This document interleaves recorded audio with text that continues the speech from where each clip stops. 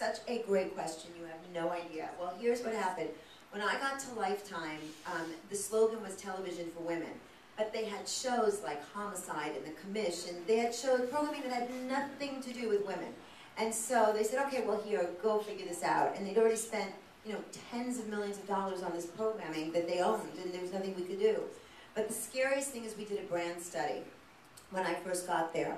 And what we learned was that women love the idea of television for women, but everybody perceived Lifetime as being a great idea, but not for themselves, for people like their mothers.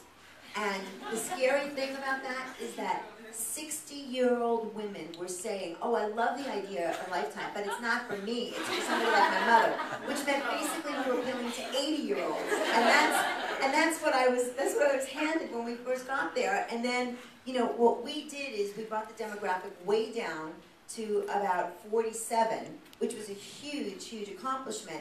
But it wasn't by like putting on teenagers. We had to do it kind of slowly. So we did original programming that had 40-year-old stars, which really ultimately brought the median age down way low. And so a lot of those skills were used when we went over to the CW because, you know, programming for women, believe it or not, there are a lot of similarities no matter how old you are. You want to be emotionally connected to you know, whatever content you're seeing. You want to learn something from anything that you're watching. And for us, the young women particularly want us to be very culturally relevant, which wasn't as important on Lifetime, but it's very important to us at the CW.